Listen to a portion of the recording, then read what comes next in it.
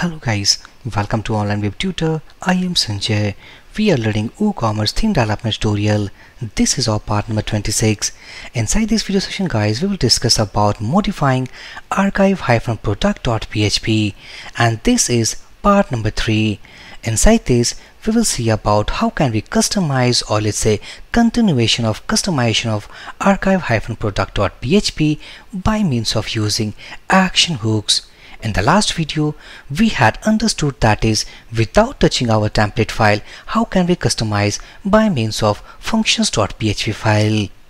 Now if I back to editor, now inside this file, so far we have added our own custom container as well as own custom row, as we can see here. So if I back to browser, reload this page, and inside this, if we go inside this inspect element, this is the container we have added, and inside this container we have all about our custom row what we have added.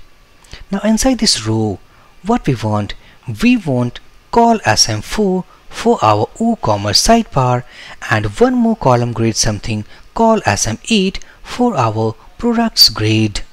So we want to make, so if I back to here inside this functions.php, what is the planning? Planning is that we need to add call sm4, this is for our sidebar, and we need to add another column call sm8, and this is for our products grade. So let's say that here if I write a comment, this is for creating, let's say sidebar. So first of all, we need to make call sm4. So for creating sidebar, the syntax is something div. Here we have closing div. In between these two, here we will have sidebar, and here we have the class called class call sm4. So this is the syntax we need to create. So what I will do, copy this action hook called WooCommerce before main content, add underscore action, and inside this action a should be small, so add action. Inside this is our action hook name, and let's say that open sidebar, and here we have, let's say, column grade, and here we need to provide the priority. So as we have already taken about the 5th number of priority, so let's say it's all about 6. What we have to do next, copy this function name, and we need to declare this function inside this file. So let's say function name, and inside this let's say echo, and we are going to use div because we have to open that, and inside this specify an attribute with the name of class, and let's say call sm4. All we have done here, we are opening that. After this opening call sm4, next we need to include the sidebar. So how can we achieve? Simply if I copy this action hook, let's say add action, this is our action, and as we know that we have used remove action to remove our sidebar, and here is the respective function. So if I copy the function name called WooCommerce get sidebar, and we need to call it here, as already we have taken the priority as 6, we need to define as 7 because after this call sm4 we want this sidebar. Now if we save this change, and also finally we need to close this div. So what I will do, let's add action. Here let's say if I copy this action hook name, pasting it here, and here simply let's say close sidebar column grade, and I'm going to provide the priority as 8. Save this change, and finally we need to define this function. So here let's say function name, and let's echo, and simply write the closing of div, and this is the closing of div.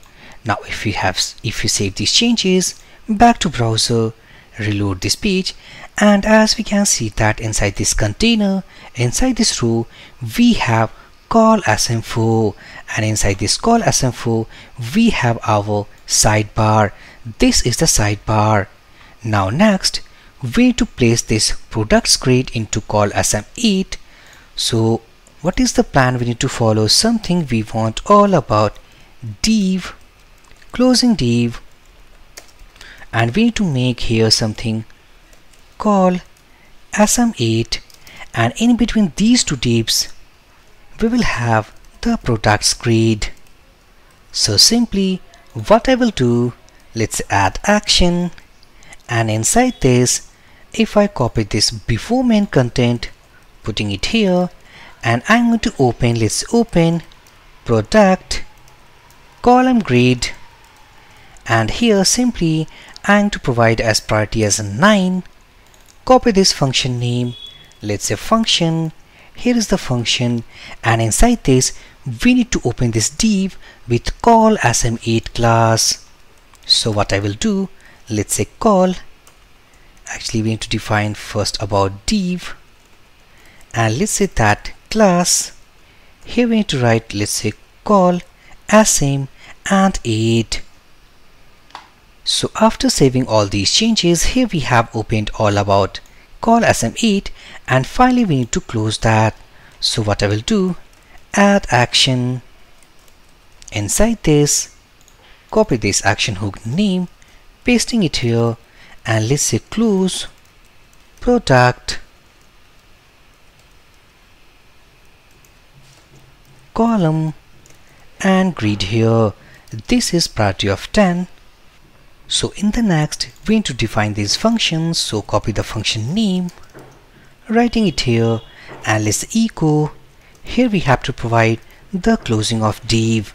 Now if we save this change, reload this page, now this time inside this page we have the layout as custom container, row, call sm4, and we have call sm8 for these products. So successfully guys, we have integrated our custom template as call sm4 and call sm8 for this sidebar, and we have prepared a bootstrap layout. Now our next task is that, let's say that this is the sidebar what we have included inside this shop page. Now if we want to click on any of the product, let's say on a single product detail, now as we can see that this sidebar is also included inside this product details page. This is which we don't want. We want to include this sidebar only in case we have this shop page, otherwise this is not available. So how can we make, and also at this page we have call sm8 for this shop page for product grid, and if we open any page apart from that, we want that these details will be of full width. So what we have to do, go inside here, and for that we are going to use add action, let's say template redirect, inside this let's say that load template layout, and what I will do, we need to define this function, so let's say function load template layout, and I'm going to copy all the code from this closing div or product to this sidebar, cut all the code and pasting inside this. But before pasting, we need to make sure that we have this shop page. So how can we check? We are going to use the same WordPress template functions what we have discussed inside our previous video. If suppose, how can we recognize this shop page? We have a WordPress function for that. If each shop, this function is going to return true when we have our open page as a shop page. It is going to return true, and after finding our shop page, we are going to include all the code what we have written inside this. Otherwise, after getting any page apart from our shop page, it is not going to include these things. So if we save all these changes, go here, reload this page. Now we have a sidebar, we have product details like product grid. Click on any of the, and here as we can see that there is no sidebar, as well as inside this elements we have no concept of any call sm4 or call sm8. All this information is going to take place at the full width. So again, if we redirect on the shop page, we have the concept of call sm4, call sm8 for our sidebar and for our products grid. So this is how can we control all about the template layout inside WooCommerce. And this time we have achieved each thing by means of using our action hooks. This time we haven't touched about archive-product.php, because if we back to browser and hover over on this, and we can see that currently we are using the template from our WooCommerce plugin. We haven't created any template like WooCommerce like archive-product.php inside our theme. So here guys, we have two ways to override our WooCommerce template, either by means of making template file, simply copy and paste inside WooCommerce folder, inside custom theme, add our custom div, or simply we can use action hooks inside functions.php. You have two options to customize or override. Now inside next video, we will see the other pages of WooCommerce, that is how can we customize. So inside this video session guys, if you went out, then please drop your comment. I will give my reply as soon as possible. So for this video session guys, thank you for watching and have a great day.